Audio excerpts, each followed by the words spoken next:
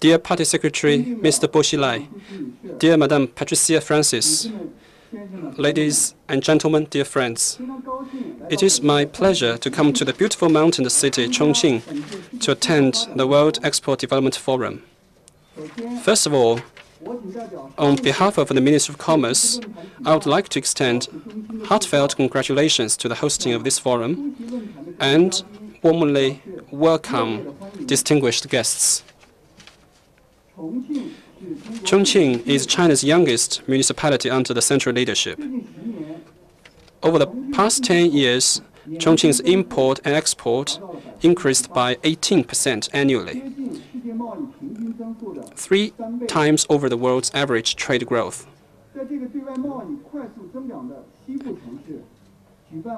It is therefore meaningful to hold such a forum in this city in Western China, which embraces rapid growth of foreign trade.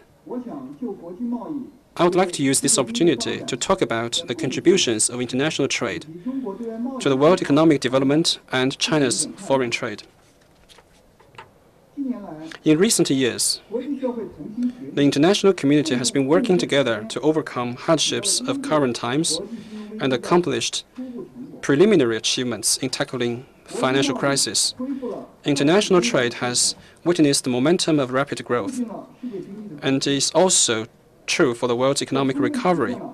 This has fully demonstrated that international trade is a very important impetus for the recovery of the world's economy. Over the past 50 years, the average growth rate of world's exports was around 10%, visibly higher than the world's economic growth rate and the growth rate of population in the world. In particular, in today's economic globalization, active participation in the international division of labor is good for the optimal composition of resources and also creating jobs. There are many countries in the world, including China, which, through development of trade, realized a sustainable and rapid growth of the economy. Over the past decades, the rapid development of world trade should be attributed to the hard work done by the international organizations such as the WTO and the UNCTAD. In 2009, affected by the financial crisis, global trade fell by 12%. But we haven't seen the emergence of tariff surge and beg thy neighbor policy, which was quite popular in the 1930s Great Recession. The solid multilateral trading system once again demonstrated its importance. In order to further ward off the negative impact of global financial crisis and pursue a stable recovery and growth of the world's economy, all the countries shall work together to maintain an open, just, and fair multilateral trading system and bring the Doha Round to an early conclusion. According to the estimate of the World Bank, the completion of the Doha Round negotiations will create $160 billion worth of welfare and further solidify the foundation of world's economic recovery. But unfortunately, we have seen that the trade protectionism is on the rise. In 2009, we have seen the non-tariff measures notified by the members of the WTO increased from 1,272 in 2008 to 1,489 in 2009, up by 17%.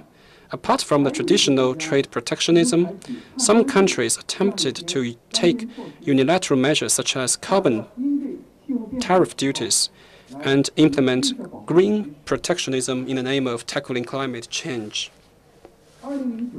In 2009, China's exports accounted for only 9.6% in the world's total. But China was subject to 40% of the world's total anti-dumping measures and 75% of the world's total countervailing measures. And 43% of the world's total trade defense investigation cases. China has become the major target of trade protectionism. Here, I would like to once again call upon relevant countries to implement the consensus reached by the G20 leaders and avoid taking new trade restriction measures and strongly oppose trade protectionism in all the manifestations. Ladies and gentlemen, over the 32 years of China's reform and opening up, China's foreign trade has witnessed rapid and sustainable growth, with the annual growth rate as high as 17%, much higher than the economic growth rate. And China has become the second largest trading nation in the world. China is consistently adhering to open trade policy and a balanced international payments, never pursuing trade surplus.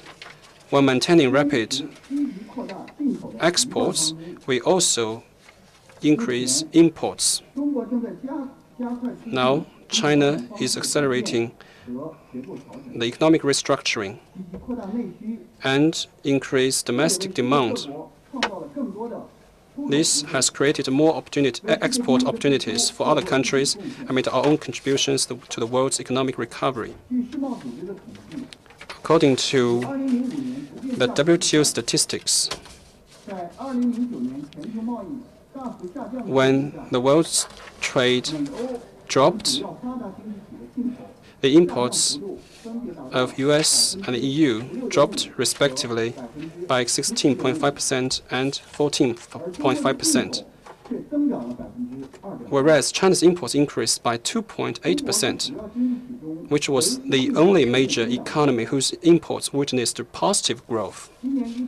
For the first 7 months, China's imports increased by 47.2%.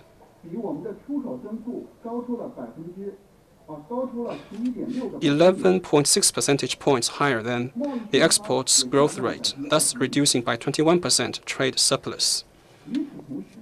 In the meanwhile, China is becoming a very important trading partner for other developing countries.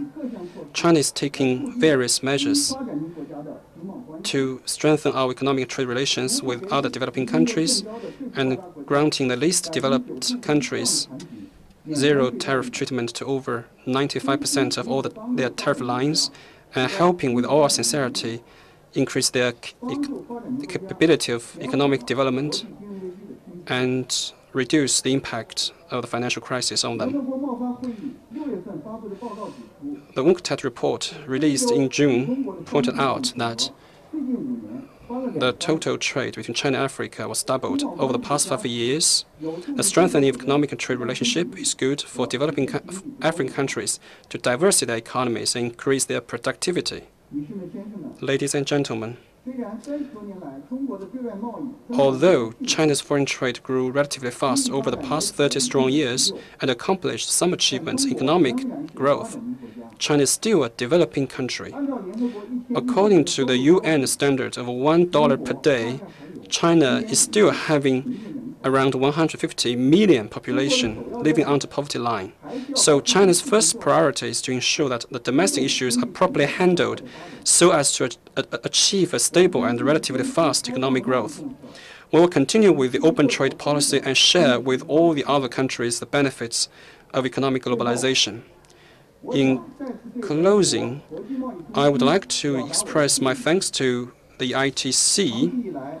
For a long time, the ITC is dedicated to developing cooperation with developing countries, helping them formulate effective trade promotion plans, expanding exports and improving imports for developing countries, and providing a huge amount of people, material, and technical support for sustainable development. I still remember 18 years ago, the ITC gave a small project which helped China's Yunnan flour exports, pulling up the development of China's local economy. So I would like to propose that with warm applause, we express congratulations and thanks to the International Trade Center for their work and accomplishments. My thanks also go to Chongqing Municipality for the efforts for the success of this forum. Finally, I wish this forum a complete success. Thank you.